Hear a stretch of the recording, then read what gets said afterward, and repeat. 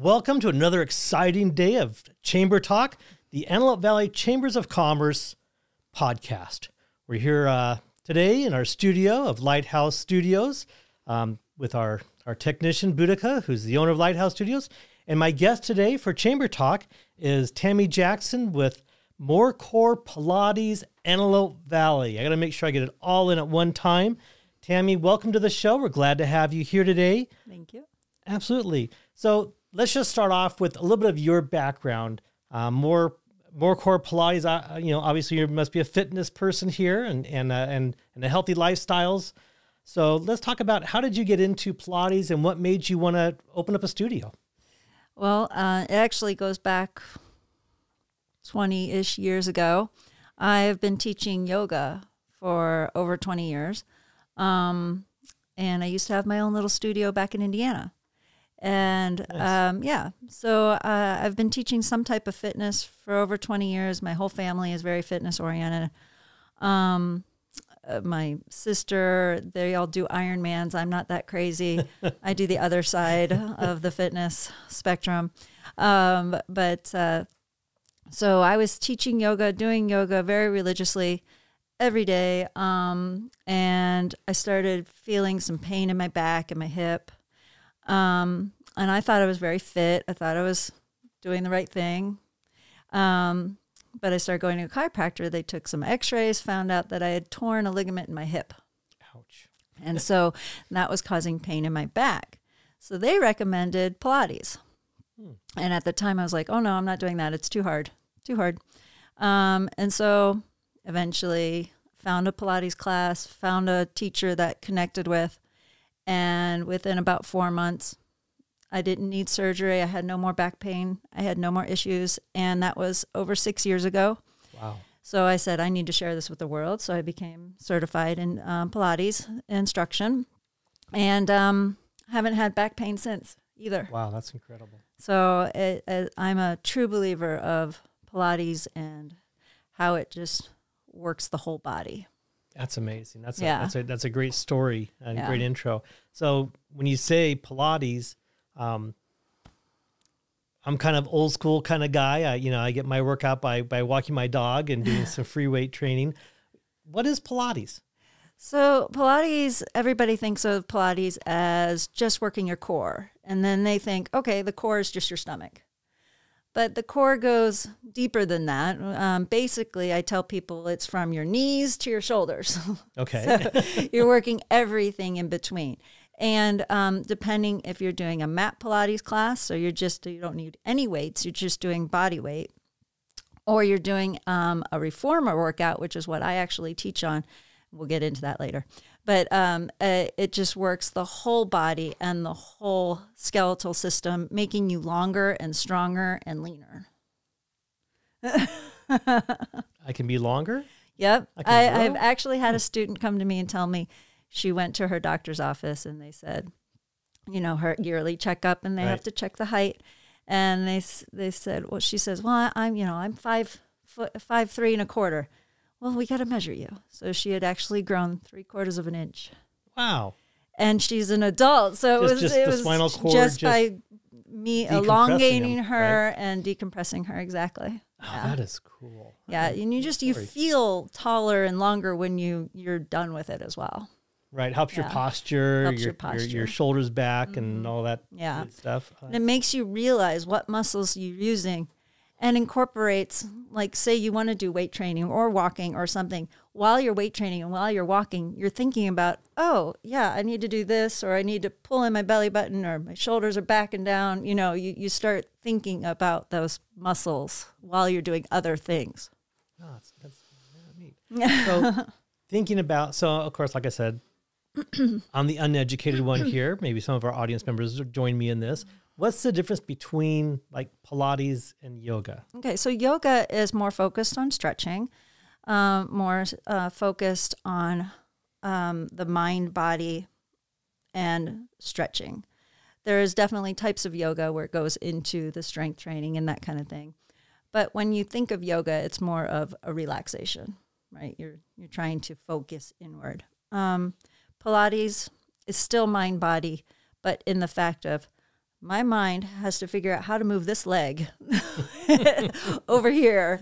And so it's like trying to coordinate the breath with the movement, with the abs, because it's a whole hour of whole body workout, strength training, but you're also thinking about how your breath is incorporated with it.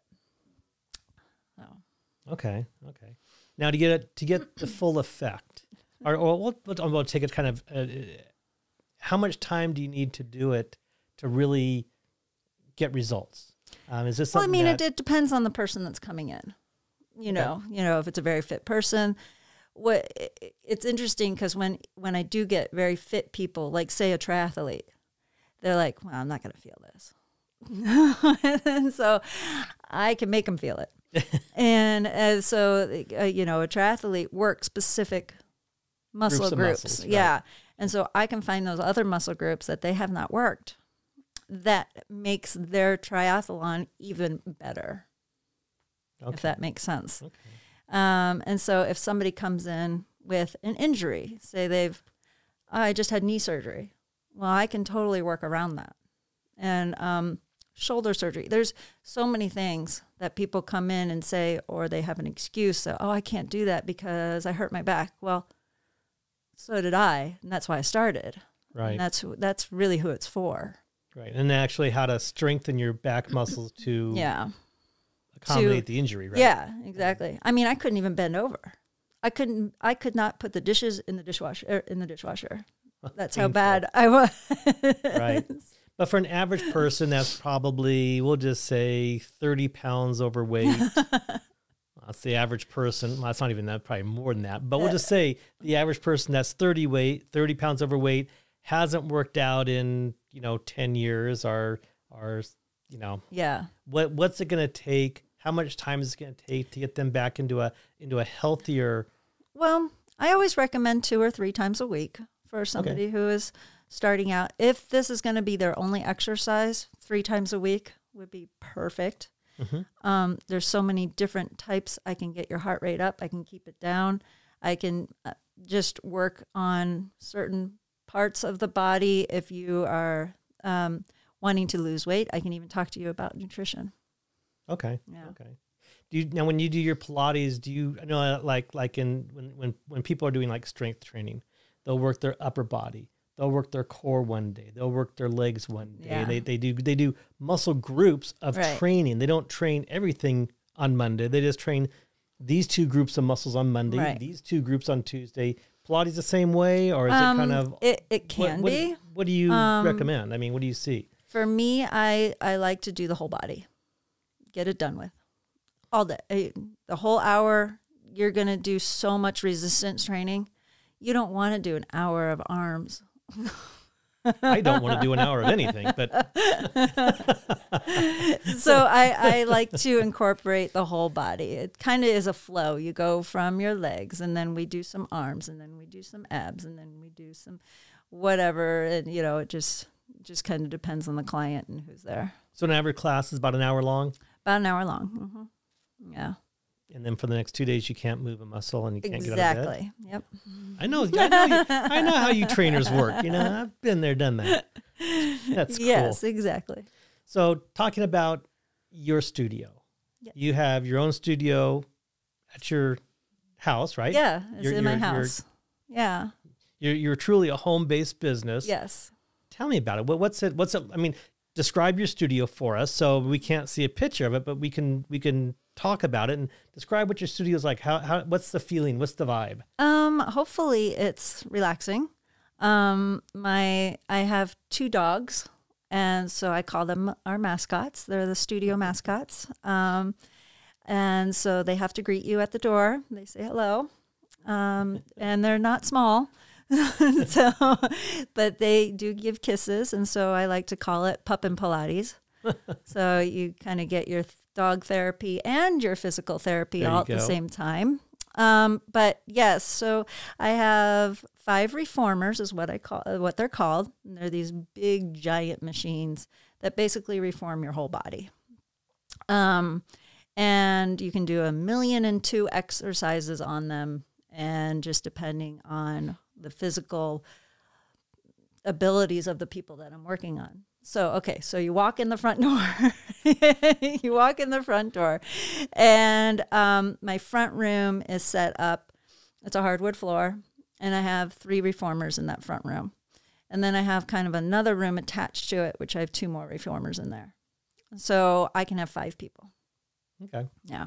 Are you doing, when you do a class, is it all 5 people doing all the same exercise at all the same time? Yes. Okay. And just to let you know, Pilates teachers don't know how to count. Just putting it out there. Just to let you know, none of us can count. And so usually you do about 27 out of when you're only supposed to do 10 reps. 5 more. So, yeah. I just did 5 more. Yeah, I didn't see them. 5 more. Exactly. That's just warning you. Every Pilates instructor is like that. But, yeah, so the way that the reformers work is they're spring-based. So the springs are your weights. So the springs can be heavy or light, depending on the exercise that I'm working on.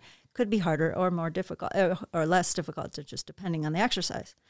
So the person, I usually get to know the person before we even start. And so I can kind of read the body language and that kind of thing, and I can set up the weights accordingly for them. Okay. So everybody's doing the same exercise, but some people might be doing more weights, less weights, that kind of thing. Mm-hmm. Okay. Yeah. And then is it all on this machine? Most of my stuff is on the machines. I do some technical stuff on the floor. I do a lot of foam rolling. I don't know if you're familiar with foam rolling, but it's this big giant foam roller, and you're literally just foam rolling your body, and it's like a deep tissue massage. Right. And a lot of people hate it, but it's so good for you. And so I kind of do that as a little warm up before my classes. Yeah, my kids use it, and they say it hurts, but it feels good afterwards. Yeah, it's a good hurt. Actually, that's about an hour of good hurt during my whole class. Yeah. Yeah. Yes. You get the wife, and away you go, huh? That's right.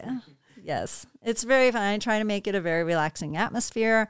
I have music playing depending on like the type of class I want to do. Like just before I came here, I taught, it's called a jump class, where it gets your heart rate up, but you're still laying down on the machine. So anyone who has bad knees, who thought they would never do a jump in the world, right, is laying down on my machine, and I have a board where their feet are, and they jump against the board, and the springs are pulling you back in, not gravity. Right, right. So when you get airborne, you use your abs, and then you land on your feet, and this increases your heart rate. So that's what I did today, and it's just kind of just a mixture of everything. So that would be like a cardio class. Interesting. Yeah. Yeah, because I know a lot of people have knee injuries, and yes, it affects you different ways and different activities that you do. I know when I like I said, I can walk, a good 5 miles or more a day without a problem at all, but I can't snow ski without taping my knee up. Right, right. Different way of working your knees and your joints and that kind of stuff. So. See, you'd be a perfect candidate for Pilates. I probably would. Need to lose weight, need to get in better shape. Yeah, there you go. Do you do a lot of couples classes, or is it mostly? Yeah, I do a lot of couples classes. I do a lot of mother-daughter classes. Those are fun. Oh, but yeah, I do a lot of husband-wives, just because so many people have so many injuries that there's no other way for them to work out except doing Pilates. And then they're like, oh, well, now I fixed whatever it was, and now I can go lift my weights or go skiing or whatever. Yeah. Very nice. I like that. And you only do 5 people in a class? Only 5 people. So, the main reason is because you have 5 pieces of equipment? Is that your limiting factor there? Or? Well, yeah, and to make everybody, mine are actually 7 feet apart. So social distance as well, because I used to have 4 of them all in one little room, and I'm like, oh, I can't do that. So yeah, they're all COVID makes distanced. COVID makes a dent in everything we do, doesn't it? Yeah, and sometimes I'll have like private families, so they'll just rent out the studio and I teach them. That's really fun too. So I have like sisters and brothers and mothers and dads, and then they all just rent the studio and I teach them. So that's really fun too.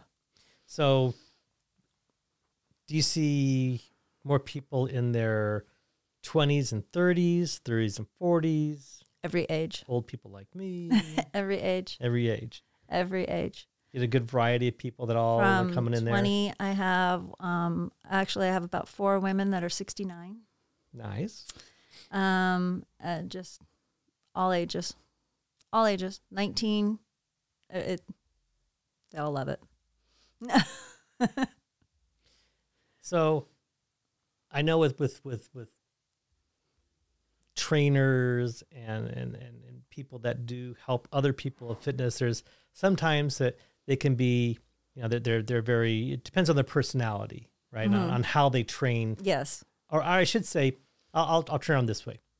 How do you motivate? Because it's all about motivation, right? It's getting them to think long-term health, long-term fitness. Not you come in one day and go, I'm not coming back there again. and so you have to be tough to give them a good workout, because you can't sit there and say, do one push-up and, well, I don't want you to hurt yourself, so just do one. You can stop and go home. Exactly. You got to sit there and motivate them to push their body, and at the same time motivate them to make sure that they come back in a couple days. Yes. So what's your style? What how do you motivate people? Do people love you? Do they hate you? Of course they love me. Of course. The main thing is the reformer. You come in, it's a meme that I have on my Facebook page, but it's people walk in and they, you know, their shoulders are forward. That looks like they've been texting for 3 hours. Their heads are forward. They got the hump on the back of the neck, you know, and then you walk out of the Pilates studio and you're 4 feet taller and you're standing up straight and you're happy. And it's that afterglow that people come back for. The feeling that you feel when you're leaving. Maybe not during, but but it's a love-hate relationship with Pilates, because it's very, I don't want to say painful, but it's very minute. Like when you lift weights, you can just grunt and go through it and you're done, right? Right. And Pilates, you really do have to think about what you're doing.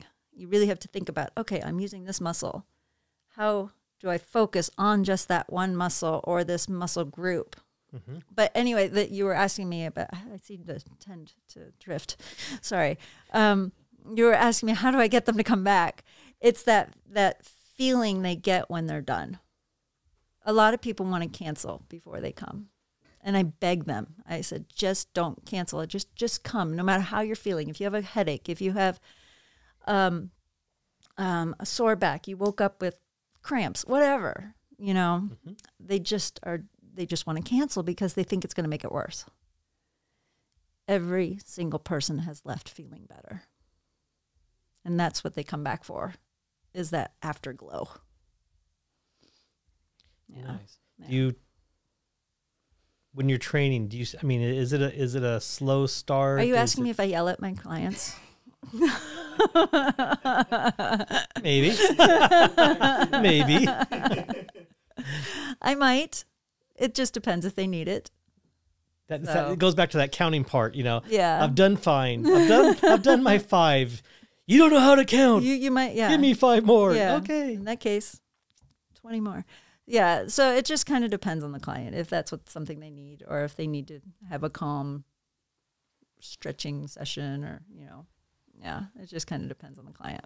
So you kind of personalize it to their needs and their wants. And usually when it's a group, they're all egging each other on. Okay. So I don't have to do anything when they're yelling at each other. Oh, great. Now we're tossing in peer pressure in this whole thing. I'm just kidding. Because it all looks like they're doing the same thing, but they might be doing it at a different weight, that kind of thing. So it's very interesting. So what makes you stand out above the crowd? Why do people enjoy going to you more than they enjoy going to a fitness center with 1,000 people? Well, all outside and and socially distant. But no, really, what, I always look at, I mean, everybody's unique. Everybody works a little bit differently. Everybody has something a little bit unique that they share that makes them special. Well, and that's why I like the fact that I can only do 5.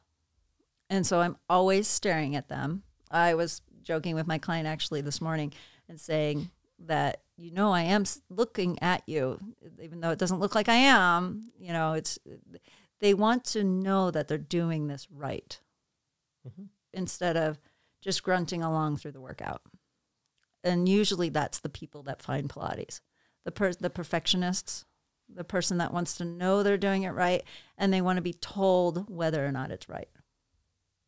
And that's who comes. Right. Yeah. Right. And that's why they're looking for. Right. And they want to see the results. Yeah. Right. Yeah. And do you know the inventor of Pilates? His name is Joseph Pilates. Started back in the early 1900s or 1920s or something like that, I think. Exactly. And it was a man who invented it, and he used to call it controlology. So he didn't really name it Pilates. Actually, his wife named it after he passed, but he was calling it controlology, which is just perfect because you really are controlling you want to be in control of your body. So even when you're doing a bench press, you want to be in control of that bench press. Absolutely. So absolutely, it's definitely a controlology. And so the people that find Pilates seem to really want that perfection. Okay. Yeah. Okay. So people interested in more Core Pilates Antelope Valley, I know that you can come to the Antelope Valley Chambers of Commerce page at avchambers.org and look up fitness, and your name comes up under there. How else can they get a hold of you? I have my Facebook page, More Core Pilates AV is the Facebook page.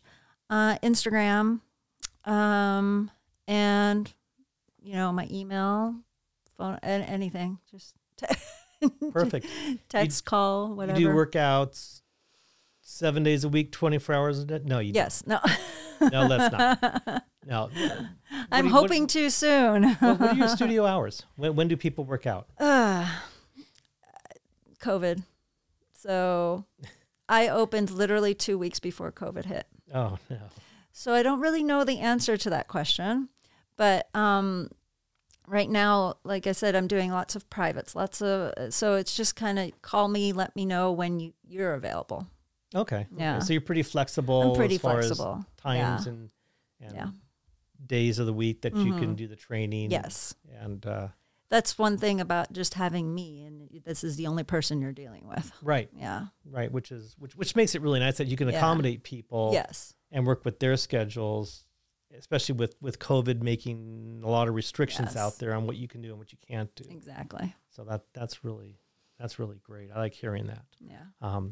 Super. One last thing, just talking about injuries. You can work around injuries, right? Oh, yes.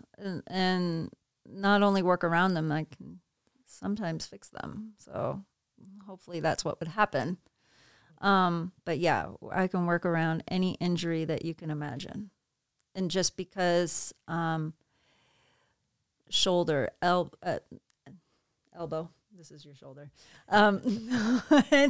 It just depends on the injury, and I can work around it. I've had so many injuries and fixed a lot of stuff just on my own. That's wonderful. Yeah. So I'm here today with Tammy Jackson with More Core Pilates AV, or Antelope Valley. A small studio here in the Valley that helps you get in shape and get that healthy lifestyle that we all want. Find us on the web at avchambers.org and go to the directory, look under fitness, and you can find her, or on her Facebook page for More Core Pilates AV. Tammy, I want to thank you for joining us on Chamber Talk today. It was a great conversation. I learned a lot. So thank you. Thank you.